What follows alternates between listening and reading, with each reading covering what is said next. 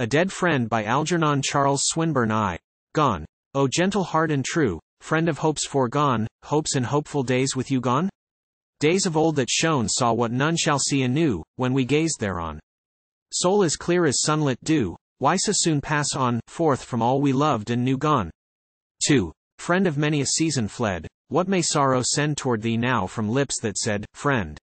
Sighs and songs to blend praise with pain uncomforted though the praise ascend? Darkness hides no dearer head. Why should darkness end day so soon, O dear and dead friend? 3. Dear in death, thou hast thy part yet in life, to cheer hearts that held thy gentle heart dear. Time and chance may sear hope with grief, and death may part hand from hand's clasp here.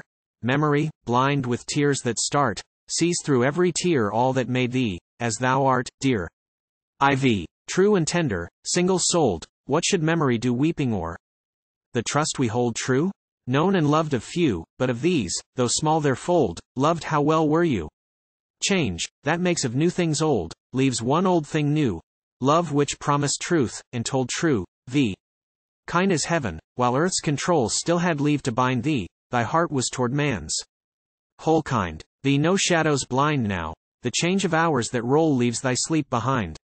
Love, that hears thy death bell toll yet, may call to mind scarce a soul as thy sweet soul kind. V. How should life, O friend, forget death, whose guest art thou? Faith responds to love's regret, how? Still, for us that bow sorrowing, still, though life be set, shines thy bright mild brow.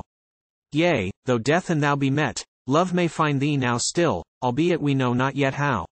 7. Past as music fades, that shone while its life might last, as a songbird's shadow flown past. Death's reverberate blast now for music's Lord has blown whom thy love held fast. Dead thy king, and void his throne, yet for grief at last love makes music of his own past.